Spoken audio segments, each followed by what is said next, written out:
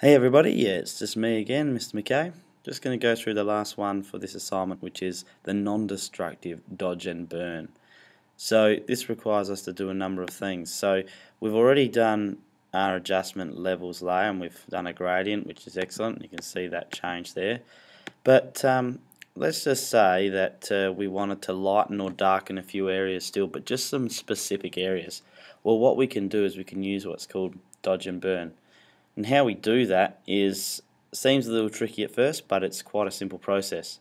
So the first thing you need to do is add a new layer. So this button down the bottom here is create a new layer. So we've created a new layer there, and we can now go up to edit and go fill.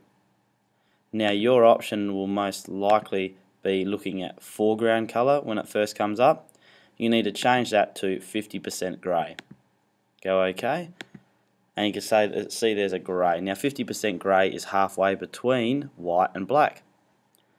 What we need to do is for every layer we've got some options. We've got fill, opacity, and what type of layer it is. So this one we drop down and we've got a huge range of different type of layers we can use. These have different effects. We want to click on the overlay layer. And you can see that now disappears the grey, right, because it's an overlay layer. So what we do now is we simply paint on with a paintbrush black or white in the areas we want to either darken or lighten. So we grab the paintbrush tool, which is over here in the tool palette, and along the top your tools will say something similar to this, where you've got opacity at 100% and flow at 100%. What we want to do is we want to chuck those down to about 25% each. Alright, so opacity and flow down to 25%, and from there we're now going to paint either white to lighten or black to darken. So down the bottom here you've got your white and your black paint colours. You could swap between them by clicking on this little arrow. If for some reason you had chosen, if you click on it you could choose a different colour. Just for some reason you had that and you wanted to go back to black and white, all you need to do is click on this little icon above it, and it'll take it straight back to black and white. So you can go between those. Let's go with some darkening for a start. Now the size of your paintbrush can change. You can either come up the top here and change the size, or on your keyboard you can do the square and squiggly bracket tool to go bigger or smaller. So depending on what it is, you can go bigger and smaller. And what I also suggest you do is on the areas we want to work on, zoom in. So click the zoom tool, and let's say we want to just darken this area a little bit.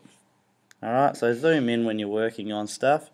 Back to your paintbrush, and now we're simply just painting. Now when you're doing it, you might not see huge difference straight away, but I'm just simply painting. So there might be an area you just want to touch up. Once I've done that, now if I click on and off the eye button here, you can actually see the difference now. There's quite a big difference. And I did a rough job then, but you would do a much better job and get that a little bit neater. Alright, say we wanted to lighten something, I'm going to zoom back out. So holding the Alt key and zooming back out. Say we wanted to lighten just this area around here. Okay, so we get our paintbrush tool.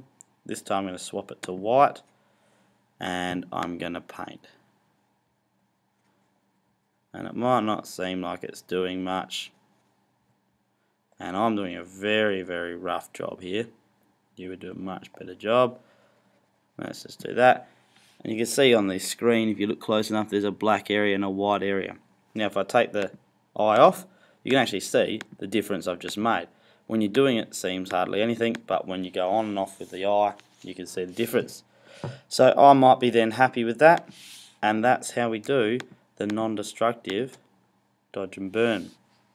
Alright, just last thing with the zoom, if you want it to be back into a full screen, you can either fit screen or full screen or 100%, which would take you to the size of the image.